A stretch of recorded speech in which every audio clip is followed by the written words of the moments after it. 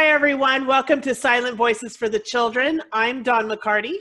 And I'm Caroline Rena. And today we have such an amazing, awesome guest. Love the guy makes women cry. So we are welcoming this evening Mr. Bill McGee, the author of Half the Child, this great book that I'm about halfway through. Oh, I'm actually more than halfway through. And yeah, so Bill, if you want to give us a brief background, we are definitely ready to jump in and go. Great. Well, first of all, thank you so much. I'm so excited to be here with both of you.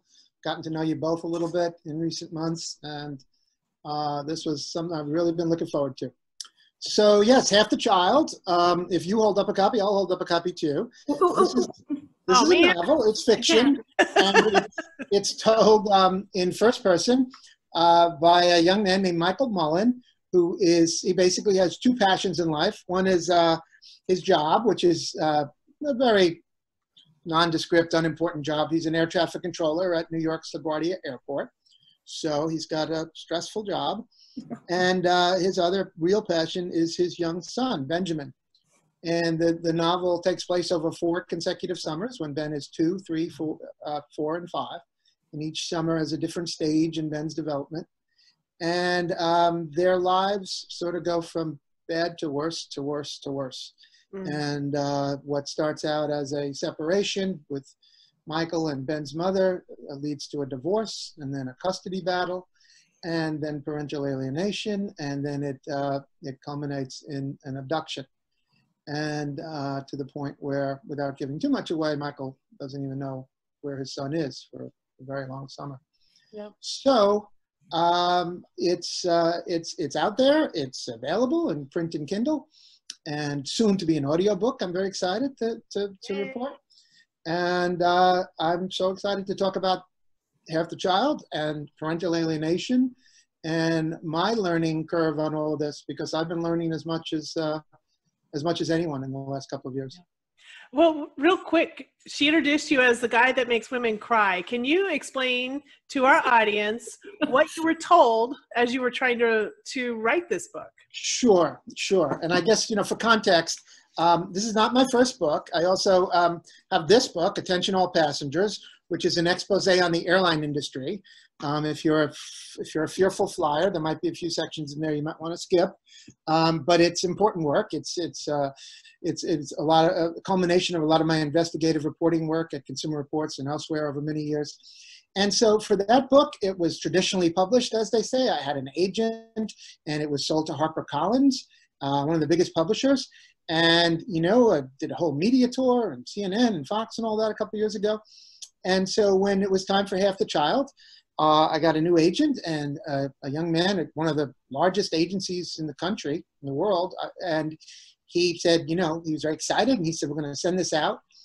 And we just got rejection after rejection after rejection for Half the Child.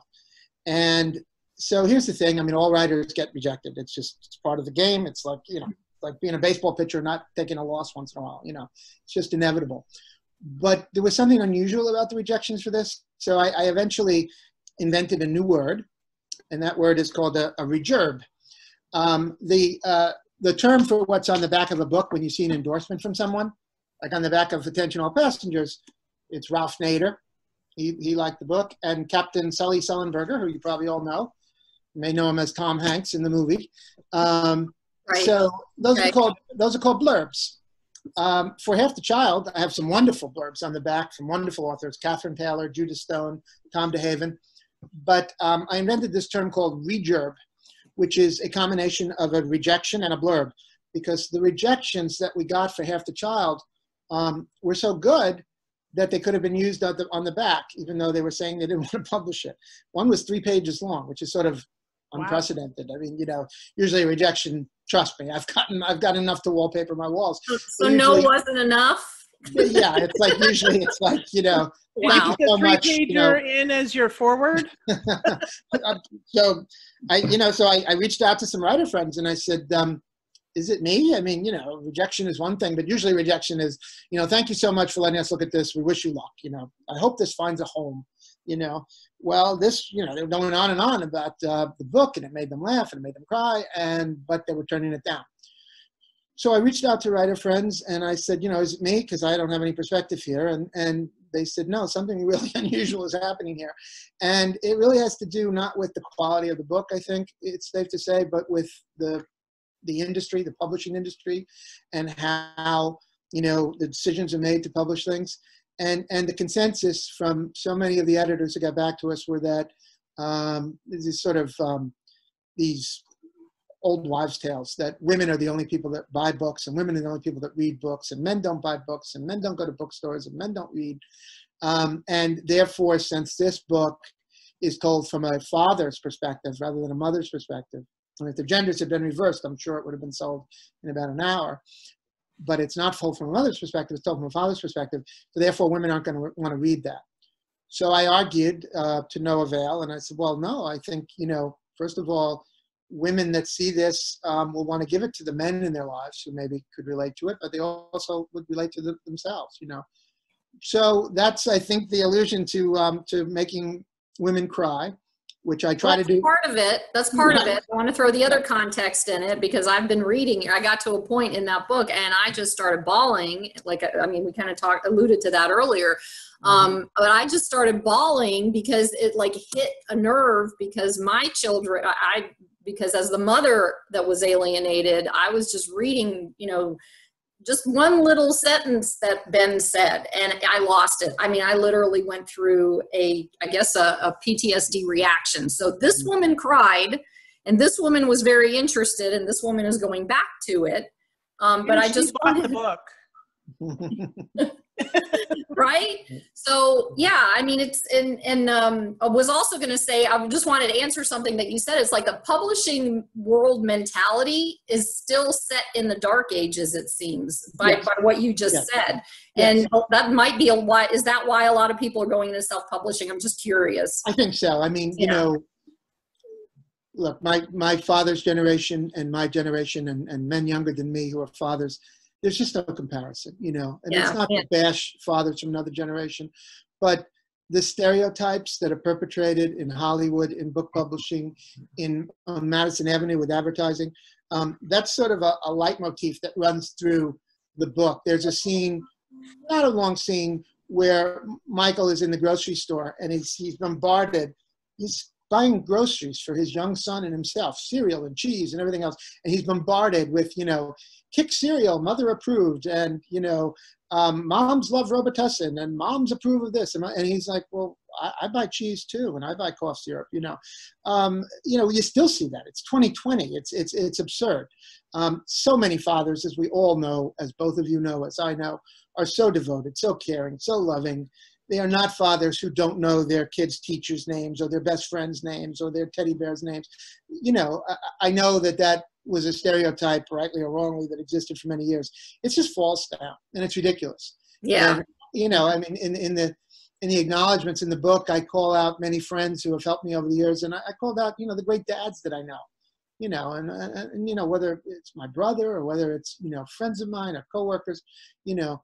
And there are these scenes all through the book of Michael running smack up against old prejudices, you know, whether it's advertising or there's one scene, I mean, I hate to call out a TV show publicly, but I'm going to do it. What the hell?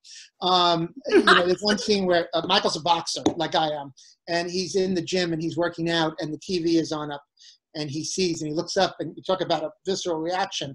It's Everybody Loves Raymond, you know, and he just goes into a rage and starts pounding the bag because, you know, here's this very popular show with very talented people and funny and everything else. But it's like, seriously, this is, you know, this is just a few years ago. And this father knows nothing about his kids. You know, the wife is a super wife, like they always are on TV, and a super mom. And I'm not knocking moms and wives, but it's just the father's an idiot, basically, right? He's a funny idiot, but he's an idiot, right? So is his father. Right, exactly. But it's like, you know, he learned nothing, right? Right. And so, you know, when I see shows like that, when I see commercials like that, you know, I turn on the TV and I'll see a commercial where the father is hiding, you know, out in the garage because it's chore day. And there's mom and the kids saying, you know, there he is again, you know. Yeah, yeah. It just drives me crazy, you know. You know what? And I agree with you. I think our society, and that's the thing with TV, is like our psychology is so open and malleable, I guess that's the right word, to the psychology of what the commercials put out there, what the shows put out there. And Absolutely. we seem to think, and that's going to lead us into some other questions later anyway for what you're going to talk about, but it leads us to think a certain way about Absolutely. the way things are. And it's not. Every single person on the face of this planet has had a different experience in their life. And you can't, just because you've experienced a certain thing doesn't mean that everybody has experienced it. So that doesn't mean that you're right about whatever Well, and on top of that, you've got moms that may know your teachers' names, but that's because moms are usually the ones that coordinate all of that kind of things. But dads know different things. Dad knows who the football coach is. Dads might know who your soccer coaches. They know different types of information, and neither one of them are right or wrong. It's just a difference between who is in charge of what in that particular family. And even extending from that, there are families that have dads that do all that stuff, so they do know all that, you know. So it's like dads that braid hair for their daughters in the morning before they go to school, paint toenails. Or let them paint theirs. Absolutely. And you know, of all the things I do, and I've had, you know, I do multiple things. I'm a teacher, I'm a journalist, I'm a novelist, I'm an advocate, but no title I've ever had in my life is more precious to me than being a dad, you know. You know what, Bill, this is a good spot to start to ask you this question, because I really, really want to get an idea, even if it's short, whatever you want to say. You know, can you give us a little bit of a story of how this all started or pushed you in the direction of becoming an advocate? Because I've heard you also say that a lot of us don't plan on becoming advocates because you know, so I'd like to get a little bit of a background about, you know, what pushed you there. Sure, absolutely. You know, I'm a writer. I always have been, and I write both fiction and nonfiction. So I'm a journalist, and I'm a novelist. And as a journalist, I write almost exclusively these days about aviation and airlines and aviation safety. And so, like all journalists, when I started out, I was, you know, it was drummed into me to be impartial and to, you know, listen to both sides and all of that. And then I wound up at Consumer Reports magazine 20 years ago. And I became the editor of Consumer Reports Travel Letter. It's a sister publication for Consumer Reports. And so I was writing about airline safety and things like that. And it's funny how kids always come back into my life. People have pointed out to me that even in my work where it looks like there's no connection, the connection always seems to be kids and young people, whether it's teaching or this novel, or I started doing a lot of advocacy work, for example, on children not being restrained on airplanes. The FAA, the Federal Aviation Administration, and airlines in the US allow children under 2 to travel as lap kids. And many people do it. I did it when my son was younger. I didn't know better. And then the more I researched it, I realized just how dangerous it is. And, you know, like everything else, it's about profits. So the FAA listens to the airlines and hasn't done anything about this. So I became an advocate. And suddenly some of my old journalism friends said, wait, you're testifying in Congress and you're going on CNN and talking about airline safety? You're not a journalist anymore. And but I found a home at Consumer Reports where I'm still working for them as a consultant because I realized, you know, there's certain things that don't have two sides. I don't have any problem being called biased if I'm biased on the favor, you know, in regard of not having airplanes crashed. Then yes, call me biased. Yeah. I don't believe there are two sides to certain things. So that's how my advocacy started with airlines. And when I spent many, many years working on Half the Child. And I don't talk too much about my own story. I know a lot of people ask about it. I'll share with you that I'm a single dad. I have been since my son was 2. And he's an adult now, and he's fantastic. And he'll be annoyed because I'm going to say that he's the love of my life, and he's a great guy. And he's going to say, they all get annoyed about stuff like that. Yeah, whatever. I tell him there are worse things in life than having your father praise you too much in public. Right, you know, right. Deal with it. Dad. Yeah, right. Let them tell you all they want, that they're the love of your lives, that they love you. Let them do it, because there are others that never hear that. So. Right. Yeah, good point, Dawn. Thank you. Thank you. Right. And I don't mean to, you know, sound in any way like I'm feeling sorry for myself or anything like that. But, you know, I grew up with a very different type of father than I am. And I recognize he had challenges I never had. And he, you know, he suffered his whole life from PTSD from World War II. He was in some of the worst combat in World War II. And, you know, he was not someone who would say, he had 11 children. I'm the youngest of 11. And he didn't say, you know, yeah, generation. You know, yeah, that generation. You know, I do have a question for you about going back to the car seats and the children being restrained or not. And I'm not sure who posted it. Maybe you posted it. There was a video about a parent getting kicked off of a plane recently. This is like only in the last couple months, where they had actually purchased an extra seat so that they could actually put their son in the car seat that's strapped and that he could sleep, because he sleeps better in the car seat. Well, they didn't want to let him have the seat that he actually paid for, and they were kicking him off of the plane because they wanted to let another passenger sit in the seat, even though he just paid for it. So he paid for all 3 of these seats, and the airline made him get off the plane because they couldn't use the seat that he purchased. So they double sold the seat. Right. And they would not let the child sit in a car seat. They said, no, the child must be on your lap. I know the story you're talking about, and I follow these issues very, very closely. So I have sort of algorithms built into news feeds, and I see all the stories that have to do with child seats. And it was horrific, but it is, unfortunately, it was not uncommon. You would be amazed how many airlines don't train their frontline employees, flight attendants, et cetera, what the policies are. And so people like me are out there saying, please, if, you know, buy an airline seat so you can put the child seat in it and your child will be safer. And then people listen to people like me, and they go out and they do that, and then they get to the airport and they find out that the airline said, no, I'm sorry, that seat's not available, or no, you can't bring the car seat on board, and they're wrong, you know. And so it's very, very frustrating. And like so many other things having to do with journalism and investigative journalism, it's the oldest thing in the world, follow the money. You know, we have a Federal Aviation Administration that, you know, receives its marching orders from the airlines. And I say that publicly. What's maddening to me is the fact that, one, he purchased the seat. So for that flight, he owns the seat. Absolutely. But for the airline, they're like, no, we get to control the seat. And even though you paid us for the seat, we sold it. So we got to double dip, and we don't care what your intentions were. We decided that this was the way it's going to be. Well, so anytime you buy the airline could not have been wrong, and they compounded their error and they made it even worse. But in March, I know the date, it was March 3rd, I testified in Congress, something I do fairly frequently, about 7 or 8 times now. And I testified on the issue of families not being seated together before the House Transportation Committee. And this is something that Consumer Reports, we were very active in advocating about for several months.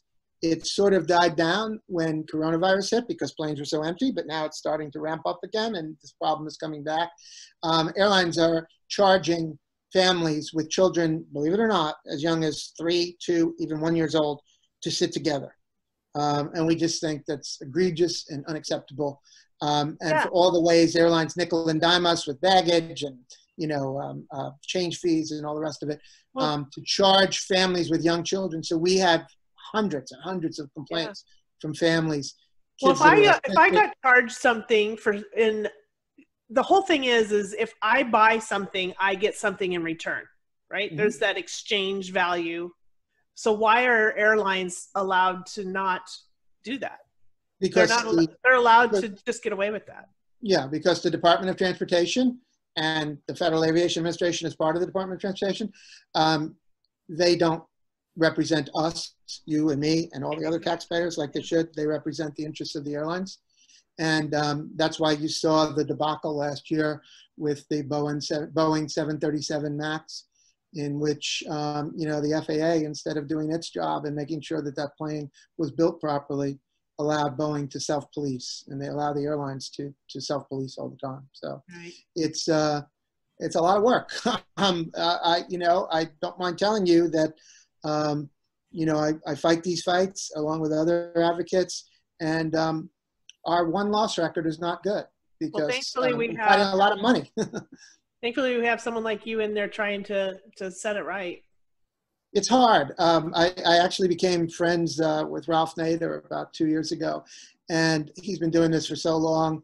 No matter what you think about him, he's a sort of a guy that, you know, generates strong opinions. He is so devoted to consumers. It's his whole life, you know. And I said to him, you know, he's so much older than me. I mean, he was doing this when I was, you know, a toddler. And I said to him, you know, I really meant it from the heart. I said, how do you keep it up? Like, don't you get frustrated after a while and just want to, you know, just throw in the towel, you know, because we're fighting such deep pockets in corporate America, you know. And he just looked at me and he said, well, you have to fight for a better world, you know. And it was like, it was so simple, but it gave me chills, you know, because I said, you're right. How can I complain that I'm, you know, losing battles? Yeah, it's just like, give up. you have to fight the good fight, you know. Yeah, exactly. And that's a good segue to, you know, fighting for kids when it comes to parental alienation and these issues, you know. I came to this through a side door, you know. I'm doing my work at Consumer Reports and I'm advocating on airline issues. And you know, at night and weekends, I'm writing a novel.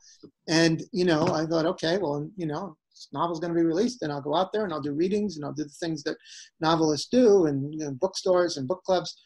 And suddenly I find myself in this world of parental alienation. And I have no problem sharing this with you.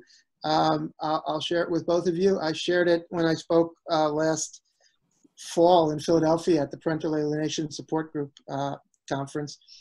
I stood up and I said, I spent years and years, almost 20 years, now not 20 years straight, sitting there for 20 years every day, but on and off. I worked on Half the Child for many, many years. I put it aside. I worked on other projects. I wrote other books. I did all kinds of things. But on and off, it was a very, very long-term project because I had trouble getting it clear in my head. And then once it did, it all fell into place. And so I stood up in front of this group of parental alienation experts, several hundred people. There were lawyers and psychologists and counselors and you know, both parents who had been victims of parental alienation and grown children who had been victims of parental alienation. So both of you can relate as well. And I stood there and I said, so I wrote a novel about parental alienation. And I have to tell you that up until about 2 years ago, I didn't know what the term meant. I'd never heard it that I could remember, okay? And I think that's very important for me to share that, for others to share that, because I think that's a big part of what Half the Child is about, is the fact that sometimes something has a name and you're not even aware of it.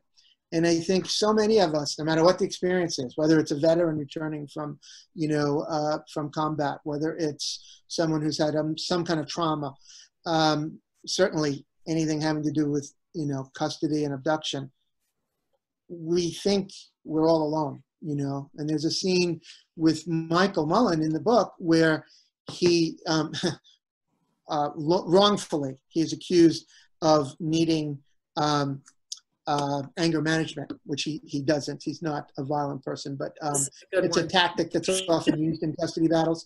And so he's accused of being violent, even though he hasn't hit anyone. He's not. He boxes, but that's a sport. And so he's sent to anger management, where he is most definitely a fish out of water. He's in a room full of really, really violent men. Oh, wow. And he's like, I'm just a guy in a, you know, golf shirt. I don't belong here.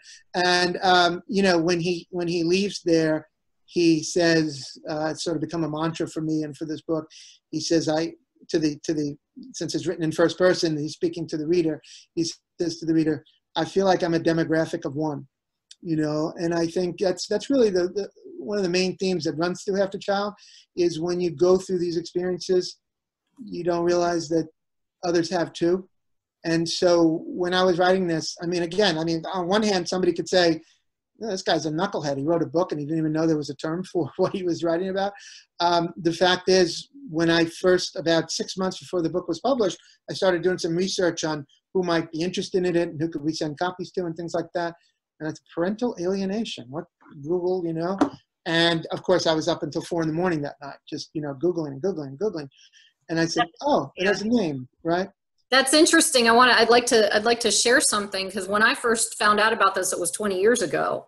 Mm-hmm. And of course, there's nothing online about parental alienation. And I found out about it from my kids, my ex and his wife, procured, I'm going to use that word because this person is a thorn in my side, unfortunately, a therapist who was a forensic therapist who saw what was happening in the room when we had an appointment with her, pulled me aside after 3 years of going through it and told me parental alienation. And then years later, when I went back to her to try and get her to help the kids out, she was like, I never told you that type of thing. So, but what I wanted to get to is just knowing the word actually helped me. And it sounds like that's what happened similarly with you, is that it made me stop feeling so alone, that there was, if somebody had a word for it, that somebody else had to have gone through it.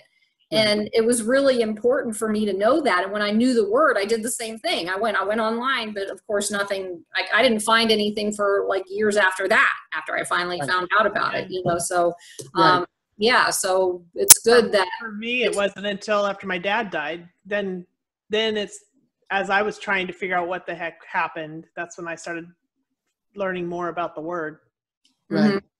Well, and if you have the Kindle version of Half the Child and you do a word search and you put in the term parental alienation, it's only going to appear once in here, and it's not uttered by Michael because he doesn't, it's actually uttered by a therapist to Michael. And I understand that I could have written a different novel and I could have used that term and done it. I didn't want to. I taught creative writing for 10 years, and I taught both fiction and creative nonfiction.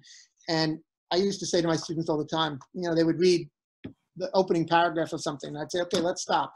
How many decisions did you make in that opening paragraph with, 120 words? And we could come up with hundreds, And so, authors make decisions for a reason. I made a decision that this book would be written in first person, I, rather than third person, he or she. And most novels, statistically, are usually third person. I wanted it to be I because I wanted it to be from Michael's point of view and only his point of view. I didn't want to have the point of view of the lawyers and the judges, and I wanted to just have blinders on, because he has blinders on, because he's an air traffic controller. What does he know from this? He's not a lawyer. He's not a psychologist. He talks to airplanes all day. He's very good at his job, but he never saw this coming. He didn't know that his wife was unhappy. He didn't know that he was about to he didn't want a divorce. He was blindsided by it. And as upsetting as that was, it was 100 times more upsetting to lose his son. And he never dreamt that he would lose his son. And he fights it tooth and nail, So that's so powerful. I wanted to interrupt because I just, you keep giving these really good blurbs about stuff, and I just want to expand on them. Jump in. So by writing it in the first person, though, for me, having, starting to read it, it literally puts the reader in the place of, and especially for someone who's been through it, it's like, that's healing in itself, reading it, because it's, oh my God, this person understands me, and it's just, even though Michael is talking about it and Michael is a father, he still understands what I've been going through. It's like, oh my God, the words that you're using in there, I thought that, and I thought that, and that's what I thought, and blah, blah, blah. And it was just, that's what's so powerful about putting it in first person.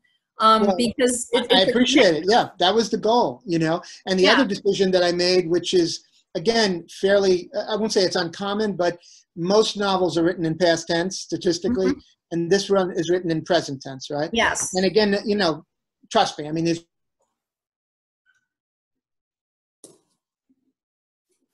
Uh-oh, freeze? Give me a second.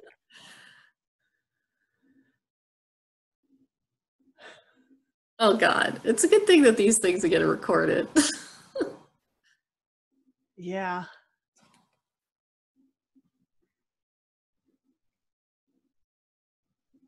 Bill? I'm here. Oh, Bill? Okay. You two froze, but I didn't. Was it me? No, well, I don't know who froze. I mean, you froze for us, so okay. I don't know. Okay, sorry. That's okay. Zoom froze. Okay. Zoom froze, yeah. I'm using this little MiFi thing because it's better internet than I have in the house with the router. So whenever I do anything, that's live, I use this. Oh, wow. Yeah, it's the thing I got from Verizon. And, it's expensive because they charge you by the minute, but it's worth it for something like this because, Well, we could still talk, but your picture was frozen. Yeah, and you guys were frozen for me. Okay, so Well, I can take that from the top. Basically, I was just saying about present tense. You know that. So the decision to write this in present tense was deliberate as well, because I wanted Michael. I look at this. I've referred to this before when I've talked about the book. I look at it as sort of one long car accident. It's one long drama that every time Michael thinks, okay, things are getting a little better, they not only don't get better, they get much worse. This is just a progressive thing where things just keep getting, he thinks like, well, things are going to start turning soon, and they turn for the worse. Yeah. And okay, so here's another one you just made me think of. It's like present tense, especially in something like this, makes it feel like it's going in slow motion. Just like it feels when you're going through parental alienation, it feels everything is like, absolutely. You know, and nothing's happening. You can't get your breath. You can't get you can't get grounded, you know, and you keep thinking like, okay, we're going to court next Monday, but after that, things will be settled down, you know, and it's worse than ever. And it's worse than ever. And it's And that puts you right in that character. And it's like, oh, yeah. And I think that's why when I went through my thing with it, I had such a hard time because I was in him. I was literally inside of his head reading it. And I'm like, you know, I'm not gonna cuss, but I did. And so it actually brings up something that I want to ask you though, because I have been working on my own book for years, and I like what you said about the creative nonfiction, because that was something I wanted to do. And I know Dawn is working on a book as well, and we've even bounced back and forth doing on one together, you know, that type of thing. My question though is, and this has always been something that's followed me, is like, was there a catharsis for you in writing the book for your healing, or was that just, it was just like, you know, because you're a writer, because you teach writing, because you've been a journalist, you know, because of all that stuff, was it just like another writing, or was that like a tool for you for healing? Well, I went to a reading once, and it was about very emotional material, and the author was asked a very similar question, and she said, yes, you know, being an artist and creating art can be very cathartic, but Prozac helps too, you know. Yeah. So you need to find a balance, okay? Have there been artists over time who have worked out great trauma only through the art? I don't know about that. If you look at the track record of people like Ernest Hemingway, it's not too good, you know. They succumb to their demons eventually, you know. So, you know, there's your life as a person, and there's your life as an artist. I have a lot more books in me, and I have a lot more projects in me, but in some ways, Half the Child will always be the most important thing I'll ever do, because it's so personal for me. But having said that, you know, I've had my own, you know, journey and my own, you know, healing and the rest of it. And the writing was a part of it, but it wasn't the only. I would be lying if I said, yes, you know, if you get this all down on paper, you'll be just fine. You know, there is a catharsis. There's no two ways about it, but I think it takes more than that. You know, I really do. Well, and there's always more than one way to work through things too. Like Caroline and I talk about different methods all the time, and we talk to other people who have used different methods, and some use a variety, some use just the one. So I think it really depends on the person. Where, you know, and the muse too. I think Caroline, you were talking about a muse not long ago as well. That it really depends on, do you know what that is? Right. And I've seen Carolyn, you know, use music, and Dawn, you and I have talked about writing, and now Carolyn, you're talking about writing. And look, I mean, as a writer, as a writing teacher, I can't advocate it enough. But I think it can be harmful to just sort of get up and say, well, if you do this project, you know, you'll feel better. You will, but I don't know that it's always enough. I know it wasn't. No, it's never enough. Yeah. It's like having a support group. You have to have your mental, emotional, spiritual, and physical support ways of healing. And that's what I'm glad we came to this, because I wanted to ask also, you know, because we talk to people about this all the time with the healing, can you share a couple of tools that you do use aside from, you know, what you just explained to people on what you do for yourself that help or has helped? Sure. Well, I found that I'm at my best when I address all the things you just talked about, sort of the emotional, the physical, the psychological. I have, like in recent years, I went back to boxing, and when I go there, I'm one of those people that hates going to a gym because I hate being on a treadmill and just, staring at the clock. I have OCD too, so when I do things that are numbers, it drives me crazy, like reps and like, oh, I have to do 5 more, 5, 4, 3, 2, and I'm staring at clocks and I'm playing games in my head, and it's a lot of work, mentally. Right. The thing I love about boxing is it's a fantastic workout physically, but I don't think about it because it's a skill and I'm doing this thing. And so all of a sudden sweat is pouring off me, but it wasn't like I was on a treadmill, which was like, it's actually an expression, right? On a treadmill, you're not going anywhere, right? So, but I found that, working out and being physical is good. Using the brain is good. Talking about things is good. It really is holistic. It really is, big picture. I think when you neglect one of those aspects, your emotional side, your physical side, your psychological side, the body has a way of making you pay, for everything you do wrong. The body will always tell you. And whether it's, alcohol, whether it's this, whether it's that, anger, and, I grew up in a household where there was anger and rage, I would say, more than anger, rage, and suppression, and, appearances were important, that type of thing, and it's unhealthy, it's really unhealthy. And so it's hard to reprogram yourself in adulthood. Really, it's hard work. And I feel like, some of the hardest work I've ever done in my life is on myself, physically, emotionally, I do this work that the world sees in books and things like that, but it's hard. It's hard work, and there's no way around that.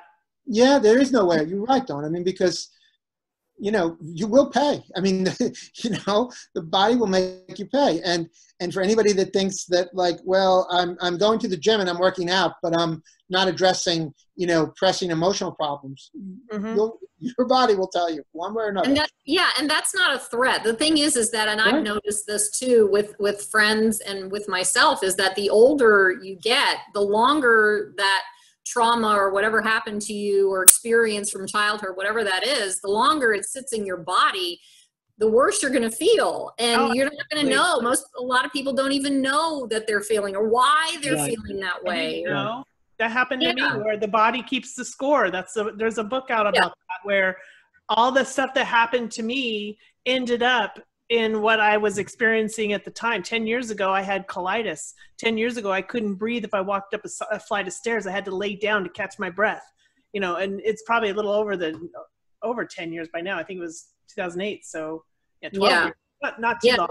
But I was in such a bad state, and I wasn't even overweight at that point. I was just starting to put on the weight.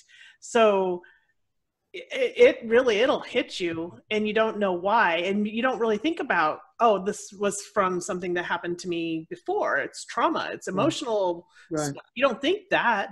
You think about, wow, how come I all of a sudden have this asthma? How come I all of a sudden have, eating disorders? And that's the challenge, that question right there. It's not all of a sudden. It's been building in the body since but you think of it happened, and you don't even know it. Yeah.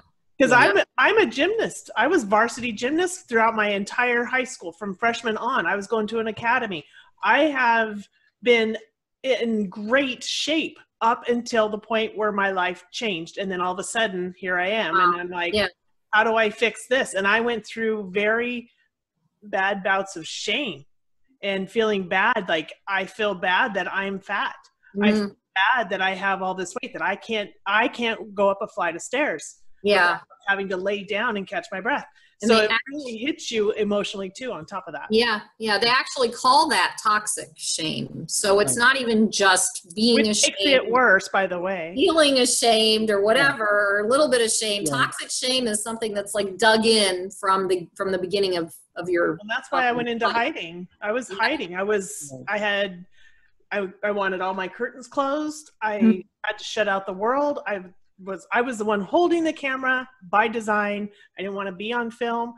And the fact that I'm here doing this now, I mean, I definitely think I have turned around and turned the page, but it's been a struggle. Yeah. Yeah. And that's the thing. Harder to fix, harder to reverse. It is, yeah. And it's for children. I mean, we're all inside of us. We have our inner child. So, you know, if you can imagine how you feel as an adult with your inner child suffering like that, how are these children suffering? I mean, think about that. If you happen to be someone who watches this, who's watching their child suffer, you know, and you're getting upset because they're not talking to you or whatever, here's an excellent example of the result of that child suffering.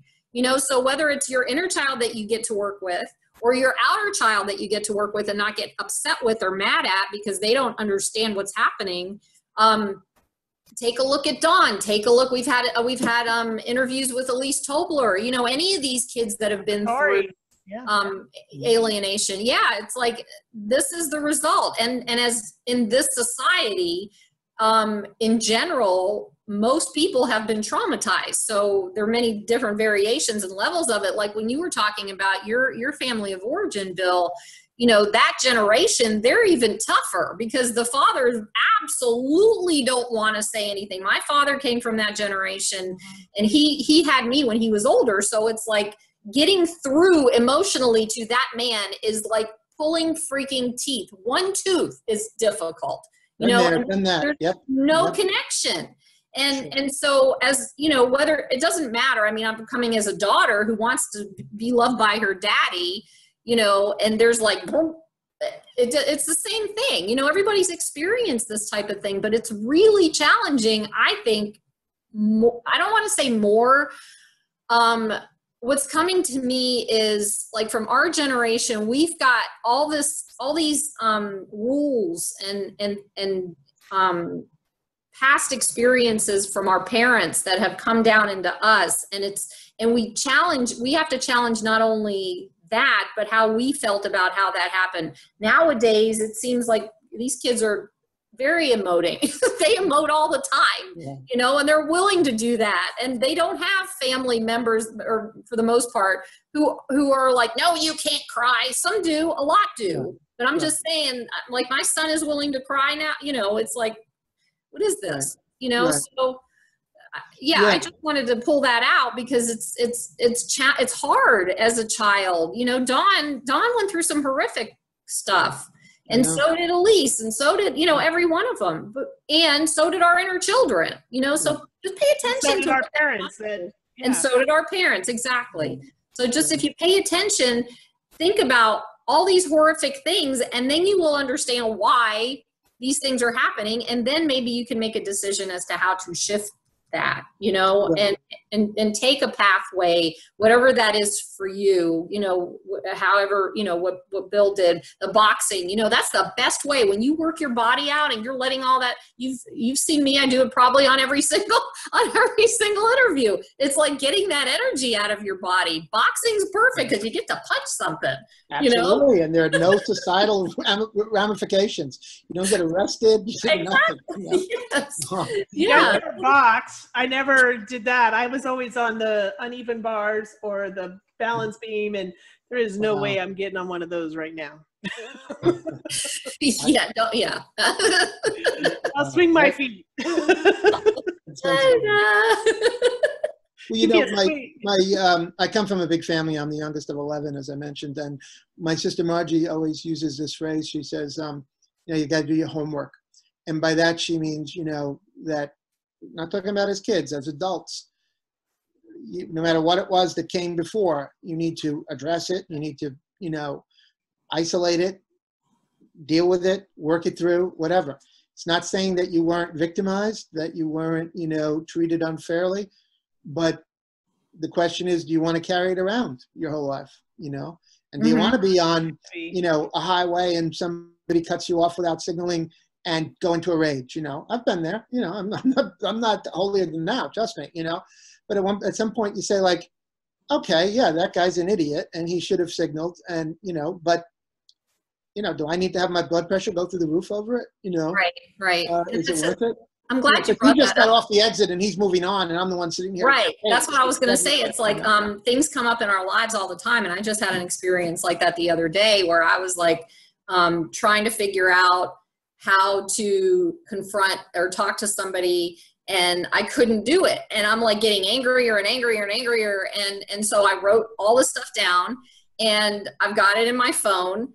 And then I'm like, I'm not sending it. And I got up the next morning. I did a meditation. I'm doing a Joe Dispenza meditation, which is really cool, by the way. And when I got up, after the meditation was over, right at the very end, I got this thought, or this download is what I call it. It said, let go of your expectation of you and your attachment to however that's going to turn out. Or whatever you're doing, whether it's a relationship, whether it's, you know, what we're doing here, whether it's, you know, me finally writing my book, whatever that looks like, let go of the expectation and the attachment. And when that hit me, I was like, oh. Well, that totally makes sense, because it proves that we are not herd-minded or symbiotic, where we're relying on each other's thoughts and understanding, because we don't have those connections as we go through life. So our expectations that someone knows that and understands that, you know, why don't they just get it? It's common sense.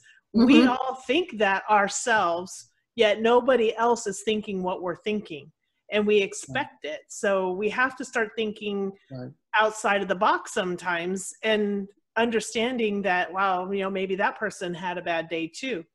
Mm-hmm. And maybe they needed to get somewhere, and you know, we can make things up all we want, but the point is that if you reduce your own expectations, then you can reduce your own angers or anxiety. Anxiety is a killer. Mm-hmm. Anxiety is a really bad thing to hold on to. Yeah, and then along with the expectation, because of however we were raised, we have a certain perception, and we think that our perception is the only right perception. And so it's like, you know, well, if I'm going to show up on time, then everybody needs to show up on time. Well, everybody doesn't show up on time. And how are you going to deal with that, you know, without going ballistic? And the other person doesn't give a crap because they've never shown up on time. Yeah, wasn't it on one of our recent shows where I was saying how we're all born into into our little family, right? So we have our little family, and that's most of where our experiences come from and our examples. And then that family, you know, we're in a home, right? And then beyond the home is our yard, and then we're attached to two neighbors, usually, right? So then that's an expansion of that experience. And then beyond that is, you know, your neighborhood block. And then beyond that is your town or your city. And then beyond that is maybe your county or state. And, you know, and then the world eventually. But what we started with is this one little teeny home, and everybody else has their one little teeny home. And we don't have a connection to each other in our experiences. So we learn based off of this, but we expect everybody to understand it. And Bill, this is a good segue into your article that you wrote the other day about how everybody doesn't understand everybody's perceptions based off of the way they grew up. And you know what I'm talking about. Absolutely. You know, Half the Child is also a website.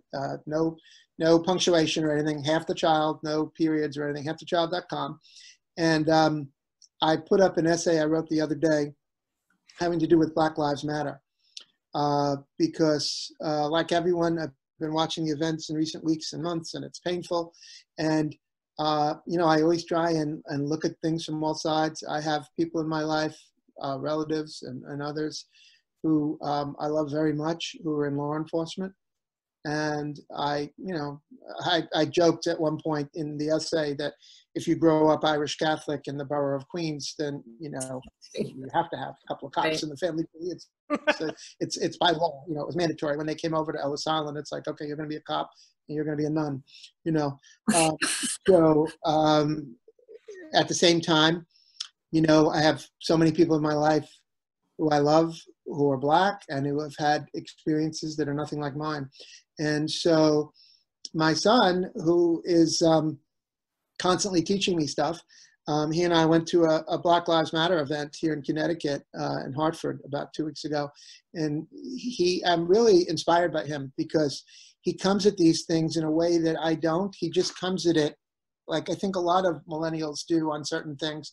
And millennials get a bad rap a lot of the time, and that's a whole other subject we could discuss another time. But he comes at it as if, well, this is wrong, so let's fix it.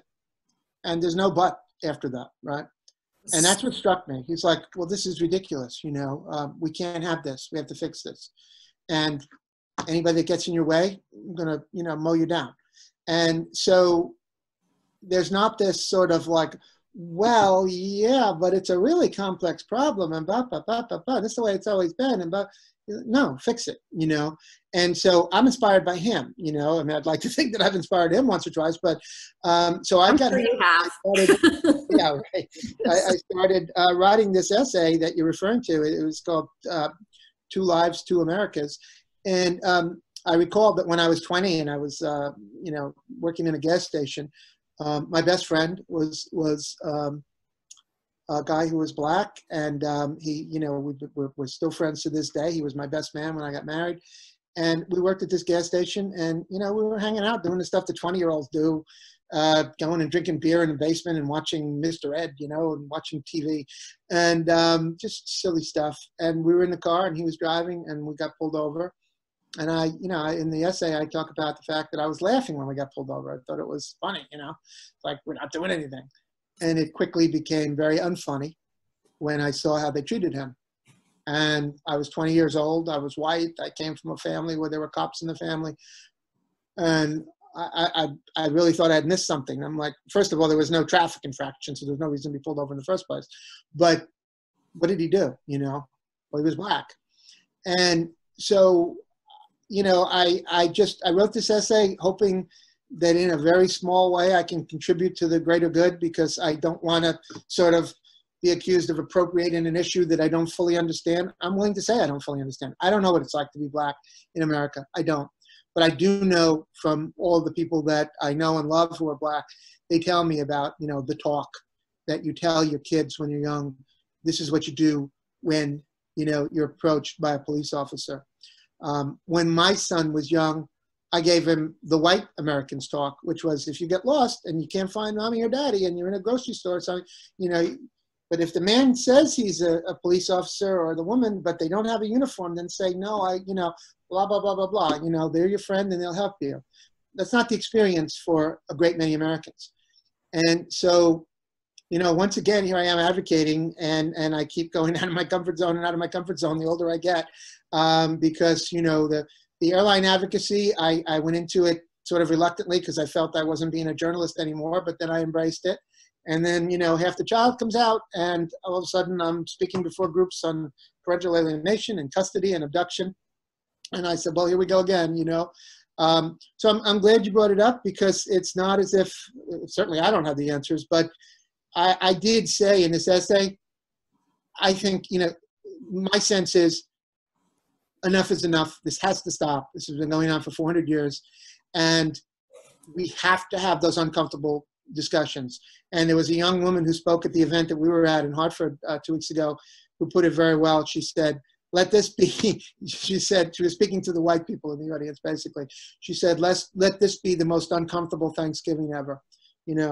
Have that conversation with the uncle or the grandfather or whoever it is that, always makes a stupid joke or always makes it, enough. It's not enough, and it's not enough to say, well, I don't feel that way, or I don't talk that way, or I don't act that way. I really have come to see that it's not enough to be that sort of good person who is silent. And I saw a sign at this event that said, silence equals violence. And that's it. It's not enough to say, well, I'm on your side. No, well then, you need to talk to the people in your life that need talking to, and together try and figure this out, And so does, and I think part of the, being white and not understanding what it's like to be a Black and to be pulled over like that, or to be treated the way they're treated. I think what's important now is they can say silence equals violence, but so is turning that deaf ear and avoiding that, like just not seeing it. Well, yeah. What they want is they want We need to be willing to open our hearts, open our minds, open our ears, and hear and see the problem for what it really is. Mm-hmm. That's when we can actually participate and help resolve it, rather than be silent and turn to that deaf ear. Yeah, and fear, the reason why most people fear things is because they don't understand it. And if you even take a moment, turn a deaf ear. if you take a moment to just read something, I'd like to share something that came up for me. I can't remember who posted this. I think it was Junior Witter. He posted like a really powerful post, and then somewhere in the middle of the post he had a link to a story about Black Wall Street, which is in Tulsa. And I'd never seen this before. And here's the thing, especially for our generation and all these generations, it's like they can put whatever they want in our textbooks for us to learn, but they're not, in most cases, it's not the truth. Might be a piece of the truth or not at all. It matters who wrote it. It depends on who wrote it. It depends on, and they have this whole process of how they pick textbooks and all this stuff. I'm not even going to get into that.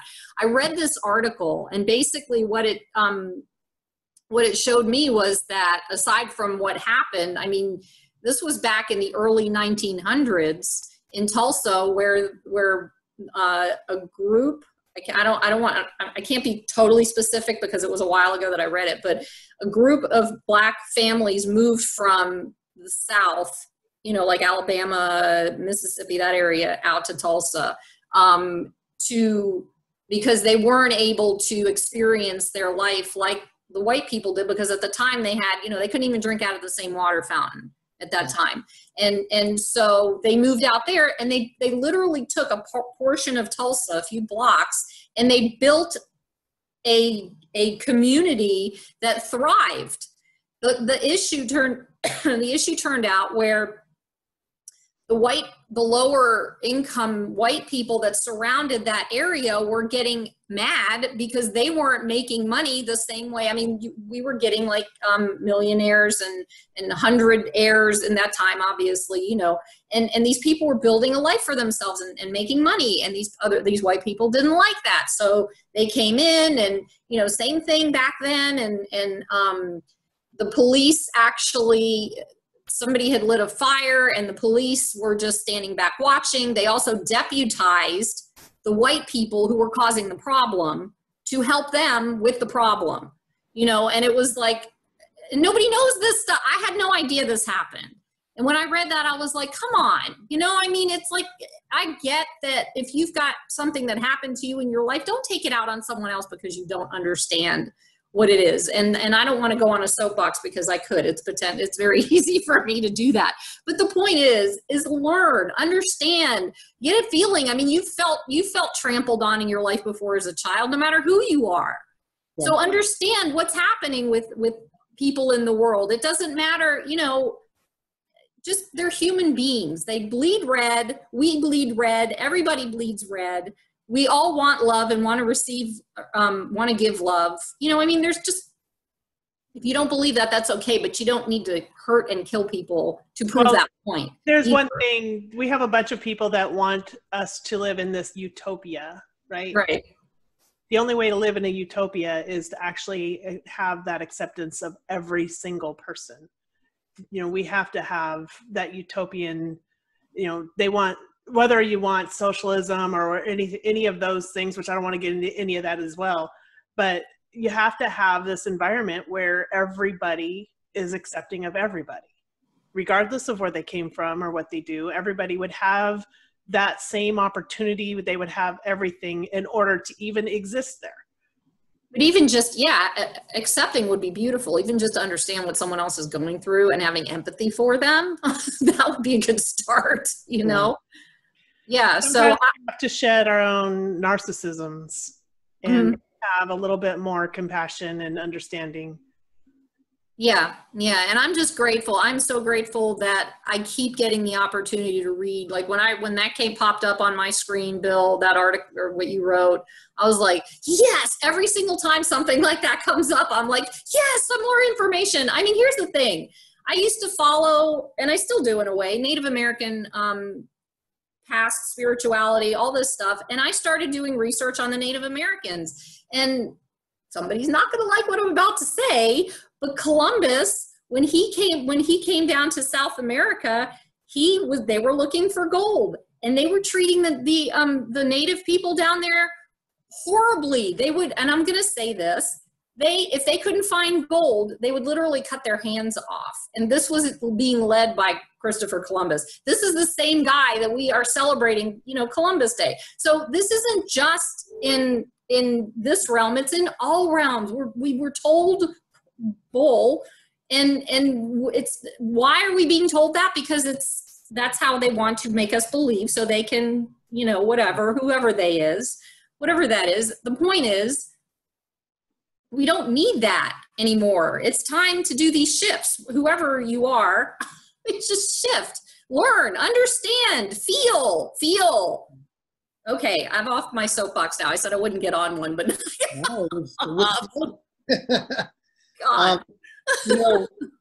That actually for me is a good segue back to where we started, which is the parental custody and abduction issues and parental alienation, because I have to tell you that as a single father and as someone who wrote a novel about a single father, I bump into prejudices and myths all the time, Mm-hmm. and we talked about it earlier, talking about dads that are from another generation that aren't as devoted to their kids as most dads are now. But when we were talking about how the fact that, so many publishers turned it down. So I made a decision. I reached out to writer friends and I said, so tell me the truth. All good writers have pacts with other good writers to say, tell me if this is junk, if it is, fine, And they said, no, it should be published. So I decided to self-publish, which is a whole nother, learning curve for me. And it took months to try and master that, because those are not my skill sets. What do I know from, paper stock and printing size and all the rest of it and fonts and everything. And then the marketing and all of it. Yeah, and the marketing and the sales and the distribution and all of that, all the things that HarperCollins did for me on my first book and I didn't have to worry about. And so, like I said, I started going online and I said, well, okay, now who would be interested in this book? Hopefully all kinds of people, but let me reach out to some of these parenting groups. So I did. So I set up, I should be more accurate, my son set up all these accounts for me on Facebook and Twitter and all this stuff and Instagram. And I started just friending people like crazy. Okay, parents for this and fathers for that and mothers for this. And again, maybe a little naively, just like I was naive in that car when I was 20 and a police car pulled us over with a black driver. I thought like, well, we're all in this together, right? And suddenly I started looking at posts, and I think in a week I must have started following about 1,000 people or sent out 1,000 friend requests on Twitter and Facebook. And then I started reading some of them. And then I started unfriending and I'm deleting, and, straight up with you, exactly what it was. I saw men who just absolutely, were misogynist and hated women. They just hated women, clearly, and were using, words that I would never repeat for you, but you know what some of them are. And then on the flip side, I saw a lot of really angry, embittered women who the antonym for misogyny is misandry, but you don't hear that word as much. Women who hate men, or people who hate men. And so all of a sudden I'm seeing this man bashing and father bashing. So, I removed myself as much as I could from both. I still see it popping up even in some of the the social media threads that the three of us are on at times, where people will bash mothers or bash fathers, And, Michael goes into court naively. He goes into court saying, well, I'm a good, loving, decent father. I'm a good guy. I have my faults. I have, a temper. I have this, I have that. I have all kinds of problems like everybody else. But no one could say that I don't love my son and I wouldn't do anything for him. So eventually this will all work out. Well, he's dead wrong, right? Because, because of those outer fringes. Absolutely. And look, I mean, when we boil prejudice down, what is it really, when you really boil it down, whether it's about skin color or religion or gender or whatever, what is it but you're being judged by a larger group, right? I mean, that's really the sort of textbook definition of what prejudice is, right? You're not being judged as an individual. You're being judged by, you know, criteria from the group you come from. And Michael experiences it, you know. Now, that is something that certain people don't want to hear. They don't want to hear, you know, in an age of where we're all becoming more aware of our privilege. I mean, I spoke about the privilege I had to be 20 years old and get pulled over by a cop and not be worried, you know, like, oh, I might get a ticket, you know. I never at 20, you know, ever dreamed I'd be dragged and, you know, thrown in the street and tased or anything else, right? And so I recognize and acknowledge my privilege in that regard. But it's hard to be writing a novel about a white heterosexual male who is being discriminated against in the courts. And he is. There's just no two ways about it. Mm-hmm. So it becomes this sort of, you know, sort of thing where you're in a competition. You know, it's like, well, my grief is greater than yours, or my privilege is less than yours, or my, you know, the things I've experienced are worse than what you've experienced. It shouldn't be that way. I mean, ideally, I know that's asking for a lot. I understand that. I'm not naive, but you know, the bottom line is, in New York State, where this novel takes place, the credo in family court is, and I understand it's true in many states, the best interests of the child. That's what's supposed to drive the judges and the lawyers and the psychologists and everybody. And I say supposed to because it doesn't, okay? And we all know that, and it doesn't. And what often drives it is money, but also it's prejudices of different kind, right? And so, you know, if we lived by that simple credo, the best interest of the child, to me, 90% of these problems would disappear overnight, because we would say, well, what's best for this kid, you know? And Michael's position, even the term custody battle, I've resisted that. I mean, I use it once or twice and have the job, but I resist it because, like every war, every fight, every sports competition, what is a battle but a winner and a loser, right? Nobody wants a truce, right? Nobody wants a tie in basketball, right? You want, you know, tiebreaker. So with this, with Half the Child, Michael doesn't look at it that this is a fight. Like, he's going to win, or his ex-wife is going to win, and then they win Ben. He is trying to say, Ben deserves two parents, and he loves both parents. So why can't he have both parents? Now, some people think that's silly or naive or, you know, pie in the sky. If that is truly what motivates you as a parent, if you say, what is best for the kid, not what's best for my career, what's best for my bank account, what's best for my libido, what's best for my dating life, whatever the heck it is, what's best for why I want to live. But if you truly say, you know, what's best for the kids, then you make sacrifices, you know. And that's the part that a lot of people don't want to do. They want it all, right? And so, you know, I mean, we're not talking, you always have to give this caveat, I know you do. We're not talking about parents that shouldn't be parents. We're not talking about abusive parents and parents that don't want to be parents. Drugs and alcoholic and violent and all the rest of it. We're not talking about that. We're talking about, you know, if there are two available parents, then they should both be in the kid's life. It sounds so simple, and yet it's not what happens every day of the week in courts all over the country and all over the world, you know. And Michael is just, you know, he walks into this, it's like he walks into a buzzsaw, you know. He just, he never saw it coming. And, you know, Dawn, I think I was sharing with you recently, I got a criticism from a reader who had a lot of problems with Half the Child. And I always love engaging with readers, no matter what the criticism is. And so I said, please tell me, I'd love to know. And she was saying that he made so many legal mistakes. And I said, right, that's the point. You know, he's not a lawyer and he doesn't know this world. And he said, well, at this point he should have done this. And at this point he should have, you know, gotten a new lawyer. And at this point he should have asked for an appeal. And at this point, and the person I was talking to, big surprise, was a lawyer, right? And I said, right, you're a lawyer, I'm a novelist. I didn't want to write a novel about a lawyer in a custody battle, because to me that would be pretty damn boring, you know. You would think a lawyer would make the right steps.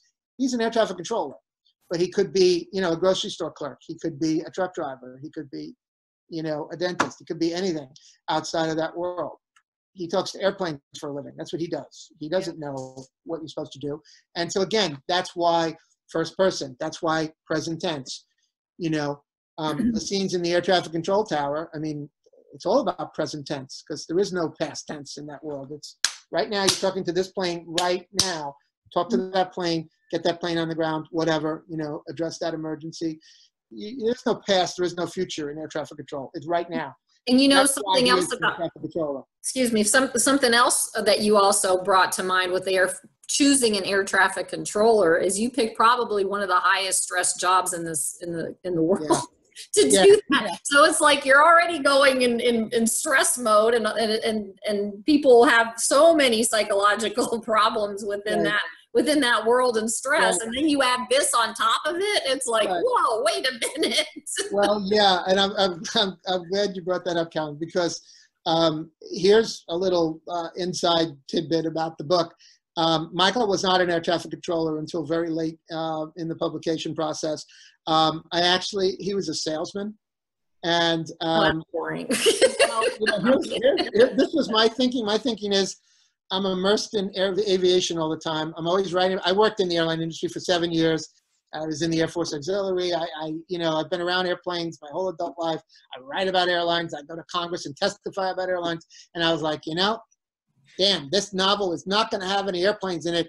And then I said, what am I thinking? The salesman? Come on. That's what you know. I needed his job to have three things. I needed his job to be stressful. Uh-huh. I needed his job to be critical in a life and death sense. Check. Check. Okay. I mean, if you lose the sales account, it's bad, but what are you going to do, right? Right. I needed his job to be immediate. Okay, and that is about as immediate as a critical job can be. A doctor can mess up and you may not realize it till 3 months later. He gave you the wrong prescription or she did something wrong. It comes out later, right? Air traffic control, you never find out a week later. Colliding, yeah, that's. Find out about 10 seconds later. Yep. Yeah, and there is a scene in there that describes that very well too. But yes, there's a scene that that I'll allude to that. Michael is an air traffic controller. Right? I mean, he is somebody that always prided himself when he was in the military and as a civilian. And LaGuardia Airport, among air traffic controllers, it's like other air traffic controllers bow because they know that it is not only one of the busiest airports, it's one of the smallest airports in the country. Washington National and New York LaGuardia have the shortest runways of any major airports in the country. They're only 7,000 feet long. And it is high stress. It never stops. And he thrives, and he's great, and he's always had this ability, whether he had marital problems, money problems, whatever. When he gets up in that tower, he's just absolutely focused on those planes, and that's it. And that's why he's so well respected, even by people that don't like him. They respect him. But he finds that for the first time in his life, now due to his problems with Ben and with this custody and with this abduction, it starts bleeding over into his work. And we won't say what happens, but a very critical thing happens where he screws up. And we'll leave it at that for now. But, that's just one manifestation. We were talking before about the body, mind, emotions, all of that. Michael's entire life in Half the Child, it unravels. So that as this custody thing goes on and on, it affects his finances, it affects his career, it affects his friendships, it affects his physical health, his mental health. He starts putting on weight. He's not taking care of himself. He suddenly becomes depressed. He's, depressed to the point of clinical depression and suicidal depression. And his whole life is falling apart, But there's a lot of good things too. There are relationships that he thought were strong that aren't. And then there are relationships that he didn't think were that strong that turn out to be quite strong. So I think that's the type of journey a lot of people have. You don't know what your life is going to be like when you're faced with something that dramatic and that traumatic, and then suddenly you find allies, and he is lucky. He is privileged. I wouldn't say otherwise, just as I am privileged in many ways. But it's not enough to just give somebody a label and say, well, you're privileged, therefore you have no problems. I mean, that's ridiculous, He has problems that other people wouldn't begin to understand, Mm-hmm.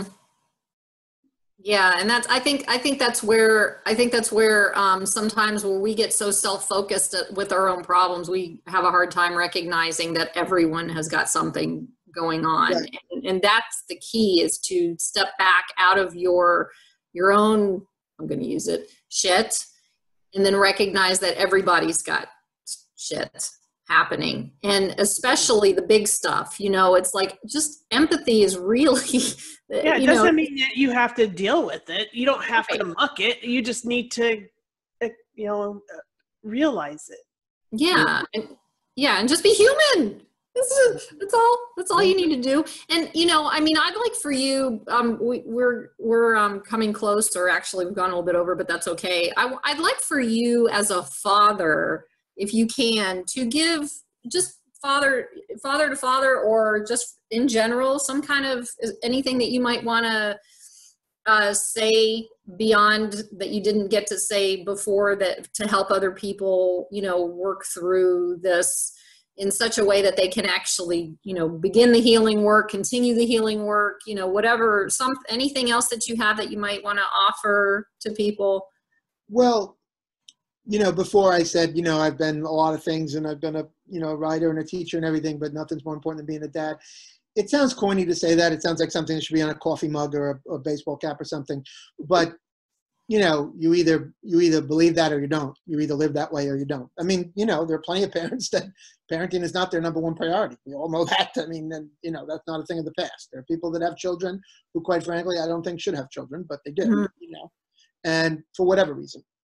But as simple as it sounds, I truly believe, look, it's one of those jobs that you can't do perfectly. It's nobody bats 1,000 as a parent. You're going to screw up. You're going to do things that you're ashamed of, do things that you wish you could turn the clock back 24 hours and say, I wish I hadn't said that or whatever, or done that.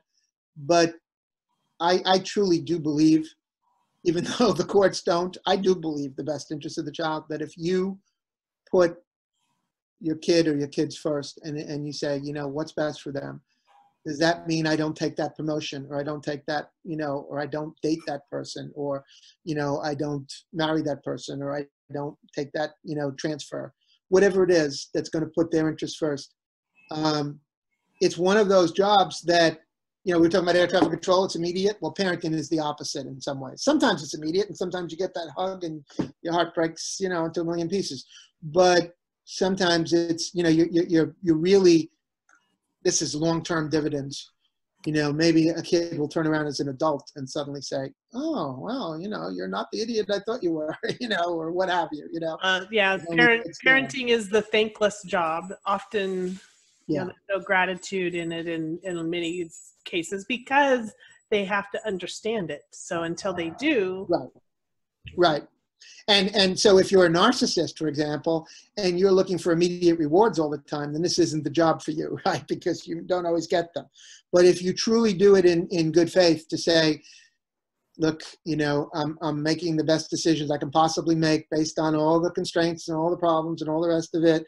I believe in my heart of hearts that eventually the kids are going to recognize that. They will think it, they'll think it through and say, okay, and so if you're ready for that conversation, look, any kid can make a long list of, a laundry list of all the things you did wrong. Who can't? I could do it for my parents. You could do it for yours. We all could.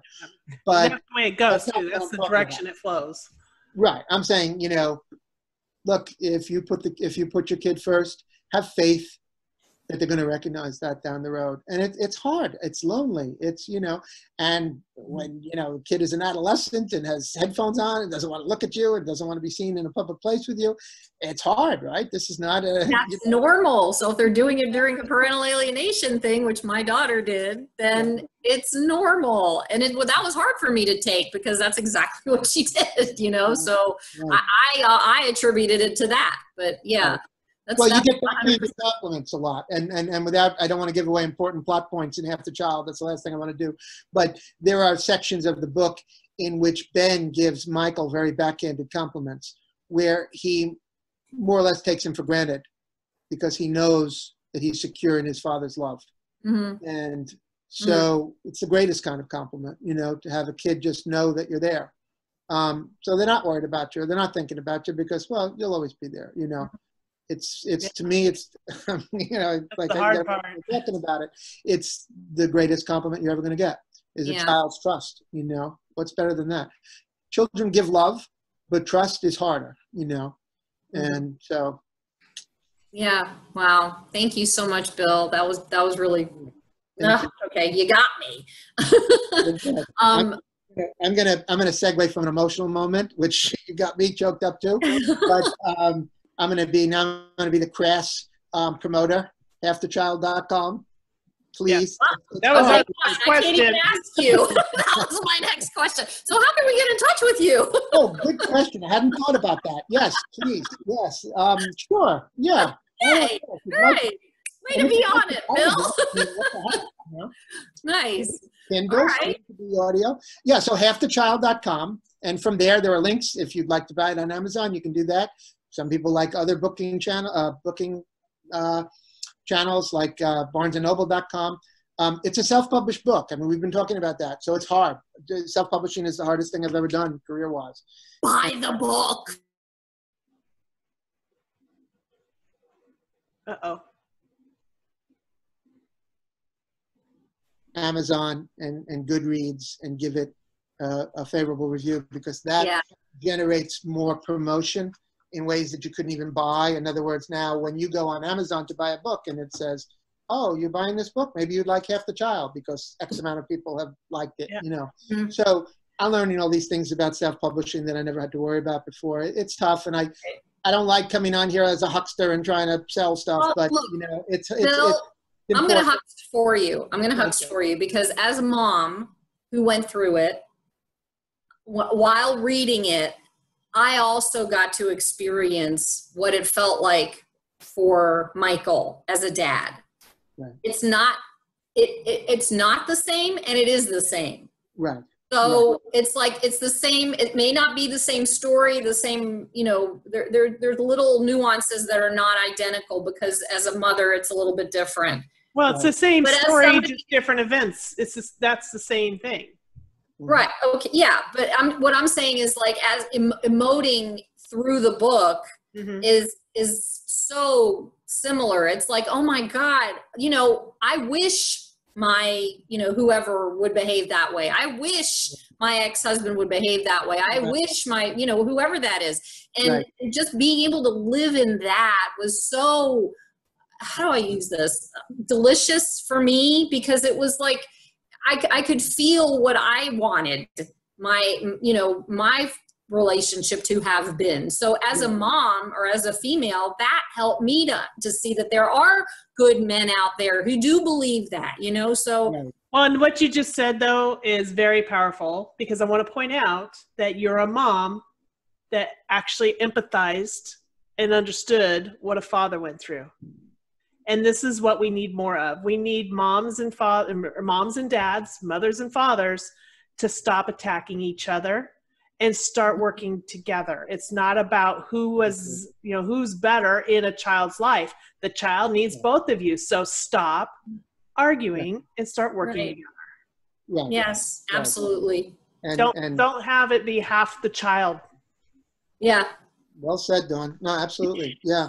And you're right. And people, you know, women are responding to Michael. I'll tell you, if anyone, you know, listening, if they want to contact me, just do it right through halfthechild.com. There's a way there to send me email, and I'll be happy. I talk to everyone who contacts me. And I will tell you that I've gotten, you know, women who have said that they're falling in love with Michael. And Michael got a marriage proposal about 6 months ago. Yay for Michael! I have to break the news to this woman that he doesn't exist, that he's a fictional character. But on behalf of him, I'm flattered, you know. And she said I would marry him in 5 minutes as soon as I met him. You know? Yeah. And but there are fathers out there like that. That's the key. Exactly. Yeah. And so, you know, to all those editors who said, well, that, you know, this was not something that, you know, would resonate with people, what can you say, you know?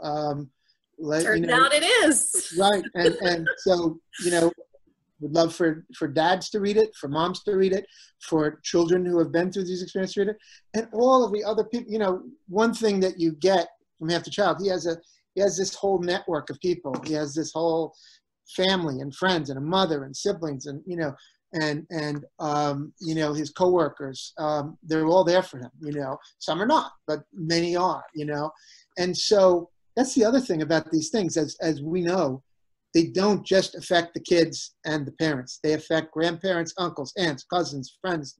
So many people, you know. And when you abduct a child, you're not just keeping the child from that parent. You're keeping that child, in some cases, from 15 or 20 or 25 people or more. You know, when you come from big families, and people that would add more love. They add more love. Absolutely. You can't have enough. Yeah, and the thing is that it's not even 15, 20, 25. What you're doing is you're generationally keeping them from future generations too. So it's not just the immediate family or the immediate generation. It's every single generation in the future that you keep them from. That's a very good point. And I want to share something I haven't shared before. When parts of it I have. Everybody knows that my mom replaced my dad with a stepfather. And in every way possible, there is absolutely no evidence that he's not my father, like on church records or ancestry records, on all the genealogy. There's all kinds of places that if someone looking back 200 years from now were to follow this paper trail, they would follow his lineage, his ancestors as part of their family. So you have diverted an entire line of genealogy, I want to say ancestries, descendants and ancestors both. You've given them a totally false story, and they're following the wrong family line. And now you're forcing them, when they get older, to have to do the research because you are no longer around. You never gave the information, and Ancestry.com will hopefully help them find them, but there shouldn't be any reason why they should have to dig that deep to find out who their family is. There's no reason at all. So that's one of the things that I have all over my Ancestry.com page, is all of that information, so that 200 years from now, they're going to be able to look back and say, wow, that was a mess. But they're going to know that that's not the right one. This is the right one. Mm-hmm. And because I can't let it be wrong from here on out, because people take that seriously. They look at that for their ancestry line, and there's lots of reasons why people do it. But you can't lead that many people into that deception. Well, and also too, these poor, there's so many kids out there looking for their parents. Why are you setting them? Why is there a setup initially through parental alienation to not even allow that? They're going to try at some point. That's one of the things I'm going to fight for, is that I believe that every child has the right, whether they were adopted, young, maybe at birth, or if they were adopted when they were 10, or if they were taken out of the home and put into foster care and then adopted. I don't care how they got adopted. They have the right to know who their biological parents were. The only exception, and I'm not sure how I feel about it 100%, but some parents don't want anything to do with having a child, so they adopt them out, and they walk away 100%. That's going to be painful for the child. I still feel like they deserve the right to know, but when you have parents that want to know where their children are, and you have children that want to know where their parents are, I believe that they should absolutely have the right to know that, and they should have the capability of cutting through that red tape and getting some answers. They need it for medical information. They need it for just having answers that are deep down inside that nobody can fill. You ready for the big question of the day? To answer that, the question is, who am I? Exactly. Because we all ask that question. And what am I doing here? Sure. Yep. You're right. Yep. So everybody, that's going to be a law. I'm going to make sure it happens. Everybody take a deep breath. I'm reminding myself. Okay. So yeah. Wow. All right. Wasn't expecting that, huh? All right. Well, thank you so much, Bill. We are so grateful that you took the time to spend with us. And Absolute pleasure. I couldn't recommend his book more, just for my own feelings and experiences that worked me, helped me to see things differently. And for all the fathers out there, you need to read this book. Mm-hmm. Yep. Fathers, mothers, everybody should read this book. When the agent was trying to sell it, he did some research. He's from a very big agency, and they have a research department. And they looked, and I was shocked to find out that there has not been a novel published in the United States about any kind of custody issues or divorce from a father's perspective since 1973. And that novel was Kramer versus Kramer, which eventually became a movie that a lot of people know with Dustin Hoffman and Wall Street. Mm-hmm. But the novel came out in 73. So that's almost 50 years ago now. Now think about that a moment. There have been nonfiction books written, about these issues, but there hasn't been a novel, a fictional account from a father's perspective in 47 years, until Half the Child, really. So, I didn't know that. I had no idea. I mean, I knew they were scarce, but I didn't know that there hadn't been one in, almost 5 decades. Mm-hmm. That's crazy, This is such an important experience that so many people go through, and so many fathers